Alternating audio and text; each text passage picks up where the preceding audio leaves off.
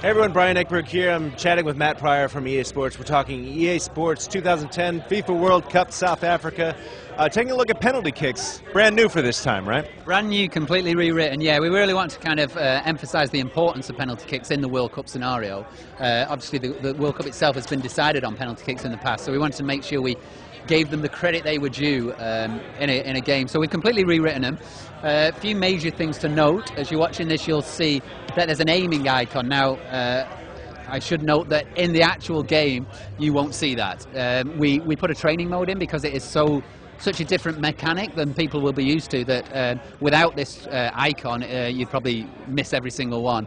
So I can quickly run through how these work. So as you see in the bottom left-hand corner, there's a composure meter. So the taking of a penalty kick there's a few stages. So initially, you try and stop the composure meter in that green sweet spot. As soon as you stop that in the green sweet spot, you also start to power up the power bar. You'll see that appears above the name there. So that's your power. In addition to that, you'll also start to aim. So there's kind of a three-step process.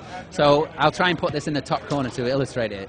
So there's my power. I put it into the top corner and there. So there's a lot more control. Literally, you can put as much power as you want and also aim anywhere in the goal you want. There's obviously a balance. So if you try and go with lots of power, just as in the real world, you'll lose a lot of accuracy. So it's kind of this balance in between power versus accuracy. Every player in the game will have a value in the database that indicates his composure, so it'll be a different experience depending on who you're taking the kick with.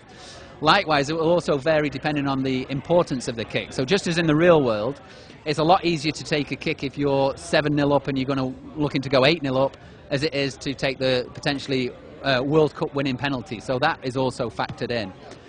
Also, there's a lot more control for the keeper. So traditionally, if he dove to one side and the player hadn't aimed to that side, he basically just not make any other effort to save it. Now we have him, he'll kind of cycle between animations, so if he dives to the bottom corner but the ball goes just above him, he'll actually reach out and try and save it. So there's a lot more control for both the kick taker and the goalkeeper. It looks like it's well worth your time to spend some time in practice mode here. Absolutely. Like I say, initially through playtesting this, people who just got a penalty in-game without this practice mode just missed, because it is such a kind of radically different way to people who are used to taking penalties. So normally what you find is people just push the controller one way and just keep it there, expecting it just to the old compass point system. But there's a lot more to it, and if you do that, I can quickly show you what happens. Oh. Okay, well, that one just went straight down the middle because I didn't have time to move it across. But if I just do that, you can see if you just point it, you'll skew it way out. So what we were finding were a lot of people were doing that, hence why we put the training thing in. But as I mentioned, a very important point, in the actual gameplay, competitive gameplay, you won't have this icon indicating where the ball will go. So it's a lot more difficult. This is just to kind of get you used to the system. Say we're in a game-ending situation in the finals. How will this look different? How will this behave differently? So you won't get the marker is the key difference, and then the composure would be green spot will be a lot smaller because it's such an important penalty kick. All right, so we've got penalty kicks. Now we've got Captain Your Country, a new mode, right? Captain Your Country, yeah. So it's a new mode. So I'll quickly go through the setup here. So as you can see, it's a multiplayer mode, up to 4 people locally. If you haven't got friends to play with, you can compete directly against the CPU. You can pick any of the qualification regions, and this mode takes place in the 2 years it takes to qualify for the final World Cup. It's a much bigger tournament than a lot of people realise. The bit in South Africa is just the culmination of that. So it's a very deep mode. On default settings, it's about 40 hours of gameplay or something in that region. So there's a lot to it. And you can literally pick any of the teams in the game. There's 199 teams in the game. So we'll quickly just go through this setup.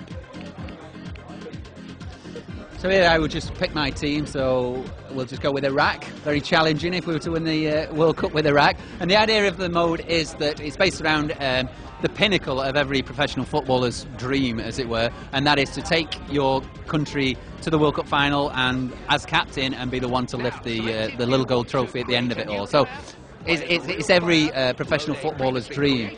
So there's a number of ways you can do that. So as you can see here, you can create a new player, so you can create yourself. You can play as a real player, so if you're an England fan, you can play as the Steven Gerrard and Wayne Rooney's of the world. Or as you can see from that menu item, you can also load a Virtual Pro from FIFA. Virtual Pro from FIFA was a very popular feature, and you can actually bring your Virtual Pro from FIFA into this and, as I say, try and achieve the ultimate goal in football. So just for simplicity's sake, I'll play as a real player. And again, the game varies depending on what kind of player you're playing as. Because you're playing as an individual, playing as a defender will be a very different experience to playing as an attacker. So you can go in and complete this mode as any of the positions, but it will be a very different experience depending on which you pick. So I'll just quickly run through picking the 4 players who will be competing in this. Including goalkeeper? No, you can't play as goalkeeper. That's the one position you can't. So there's the real world fixtures, and you can see as we advance to this, the whole mode is kind of based around the World Cup Central screen. So if you log on to FIFA.com, you'll see the actual website looks very much like this. So obviously we work a lot hand in hand with FIFA. So we want to create a very authentic environment in which you play. So the idea is that you start off as low-level players. So here you can see we are fringe players. That means we're on the periphery of being picked for the squad. You'll start out in the B team, and the way it works is you will play the game and you will be rewarded for how well you play based on the man of the match rating. As you get better and better, you will work your way up the ladder. So you can see here from fringe to squad to qualifying to first 11, and then ultimately to captaincy. So it's all about starting small and working up. And one of the interesting things about the mode is obviously the 4 of you are working towards the main goal, which is getting your team through the qualification and ultimately to the World Cup. But there's kind of a subplot in that you're also competing head-to-head with your friends or with a CPU to earn the captaincy. So it kind of creates this interesting dynamic where you're all out for the same thing in terms of a team base, but then at the same time you're competing head-to-head. So maybe you could put a through ball through to your friend when you're 6-0 up, but that would increase his man of the match rating, so maybe I'll just hang on to it. So it creates this kind of very interesting dynamic amongst the people that are playing, and it creates a lot of kind of interesting banter when you play with 4 of your friends. It's all centered around man of match. How many man of match awards you receive? Well, you don't necessarily have to get the man of the match itself. You will get a man of the match rating, so anywhere between 1 and 10, so it's a cumulative total of that. So you could have a great game and be man of the match, but then have 3 bad games, so a player who's consistently good might move above you in those tables. How do you progress in the game? So you progress in the game by getting that man of the match rating. So as you progress, you will be then picked for, you will start in the B team, you'll become a fringe player, and then you'll gradually get picked for the full team squad, and then feature in the friendly matches, and then in the qualification matches. And then ultimately the goal is to get picked for the World Cup and take it from there, as it were.